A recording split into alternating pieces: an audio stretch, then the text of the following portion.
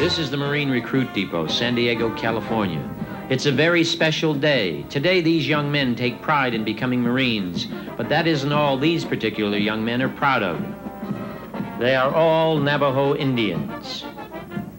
And on this day, buses brought scores of their family and friends hundreds of miles from the Navajo Nation in the Southwest to watch the ceremony, a ceremony that some of them attended 40 years earlier to the day. I felt like joining the Marine Corps again. My kids come down here, see these boys over here. Parade.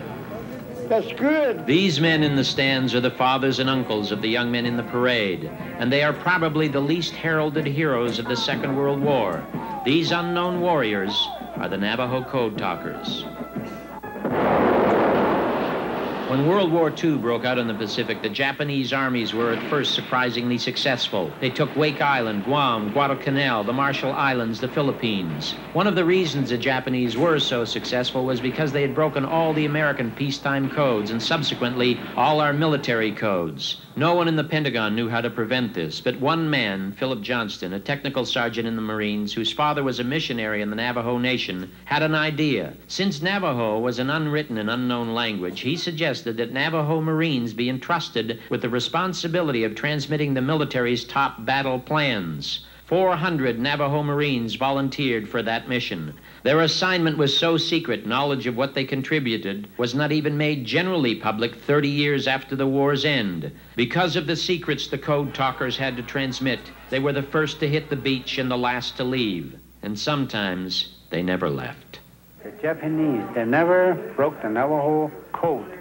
Some of our subordinates were told that if ever a code talker was going to be captured or that they had orders to shoot the code talker. Ironically, the Navajo Code Talkers were risking their lives in battle in the Pacific, speaking a language they were forbidden to speak in parts of their own country.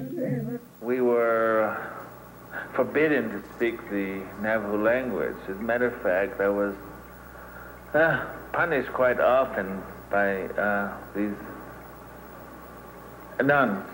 Their mission was also so secret they were not allowed to communicate for months at a time with their own families, who didn't know if their fathers and sons were living or dead. We had no idea what the little man was doing.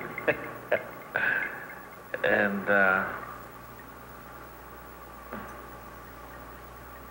that seemed to last forever for me. The United States Marines have recognized the enormous sacrifice and contribution made by the Navajo Code Talkers, but the United States government has yet to give any kind of official commendation. Some of their Navajo brothers questioned the sacrifices made by the Code Talkers. They wondered why these men would give their lives for a country whose government broke nearly every single treaty it made with the Indian. In spite of that, though, these Navajos are still giving to this country. And now they are giving their sons. Discipline and spirit are the hallmark of a Marine. And these qualities are the goals of your training here. We will give every effort to train you, even after some of you have given up on yourselves. I visited with these young recruits the day before the parade and found out they now speak 3 languages: Navajo, English, and Marine. Michael, how old are you? Sir, the private is 19 years old. Michael, call me John. Don't call me sir, please. Yes, sir. Did you experience any kind of prejudice as a youngster because you're Navajo? There was some people that just couldn't relate to Native Americans, and I don't know why. I guess it's the way they were raised. They just couldn't get along with Indians. Michael told me there was also a little reverse prejudice. There were some Navajos back around in my hometown where they thought I was foolish for joining the Marines. And what did you tell them? I told them, you live your life and I'll live mine. Why did you join the Marines? My father was in the Marines. What was he? He was a Navajo code talker in World War II. My grandfather was a code talker in the Marines. In my family, there was only one code talker, that's my uncle. I kind of feel that we were left out in most of the things, but it is our country, so we should defend it. Sergeant Clark, if you had been an Indian, how would you feel if you were called to defend this country? I think I'd have to do a lot of thinking about it. I really admire these young men that have come out here to go through recruit training now. As their history goes, even these Navajos, they wanted to come in the Marine Corps before we even asked them to come in the Marine Corps. They were at the recruiting stations wanting to sign up. Before, at Pearl Harbor Day, December 7th, they went to recruiting stations to sign up with their own weapons and horses and stuff. Most of them couldn't even speak English and they wanted to sign up. It's really hard. The way I look at it here, I don't think I want to see my son do all these things. You know, I think every mother feels exactly the same way you do. I don't think so, not me anyway. You're a doll. Thank you. I love this country. We're proud to complete boot camp and be Marines. That's what I always wanted, be a Marine.